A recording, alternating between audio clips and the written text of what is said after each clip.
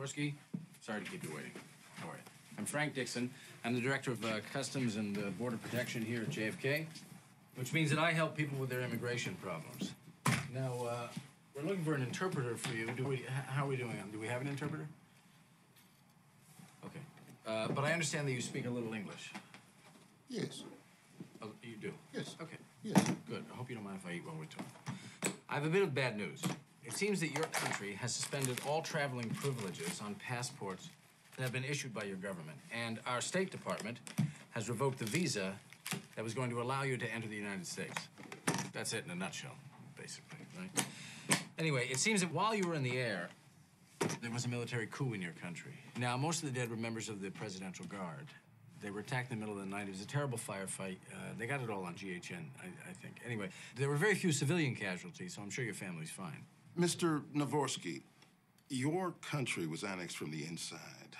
The Republic of Krakozhia is under new leadership. Krakozhia. Krakozhia. Krakozhia. Right. I don't think he gets it. Okay. Let me. Okay. Look. Imagine that these potato chips are Krakozhia. Okay. Krakozhia. Krakozhia. Yes. Krakozhia. Okay. Okay. So the potato chips are Krakozhia. Okay. Okay. And this apple. Big apple. Big apple. The Big Apple represents the Liberty Rebels. Okay. No more Krakozhia. Okay? New government. Revolution. You understand? So all the flights in and out of your country have been suspended indefinitely. And the new government has sealed all the borders, which means that your passport and visa are no longer valid. So currently, you are a citizen of nowhere. Now, even if we could get you new papers, we couldn't process them until the United States recognizes your country's new diplomatic reclassification. Yeah, see, you don't qualify for asylum, refugee status, temporary protective status, humanitarian parole, or non-immigration work, travel, or diplomatic visas. You don't qualify for any of these things. You are, at this time, simply unacceptable. Unacceptable. Unacceptable. Unacceptable.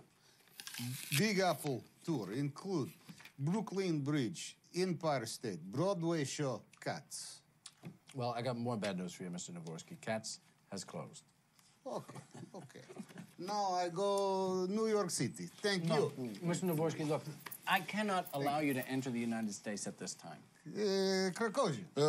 We can't allow you to go home either. Right. Krakozhia. And the thing is, you don't really have a home. Yes. You don't. Technically, it doesn't exist. I mean, it's like a Twilight Zone. Do you ever see that show? Yes. Huh? Did you get that show over there? Yes, yes. Talking Tina, Nightmare at 30,000 feet, Zanti Misfits. But Zanti Misfits, that's out of limits, sir.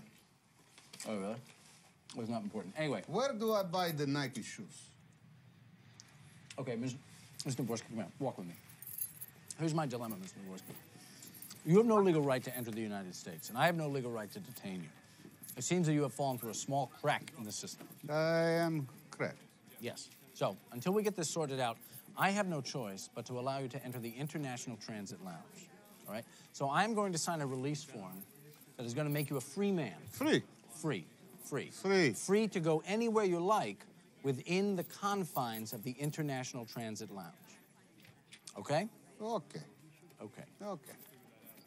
Okay. Okay. I'm sure that Uncle Sam will have this all sorted out by tomorrow and welcomes the United States. Almost. Thank you. Okay. All right. Okay. Thanks, Judge.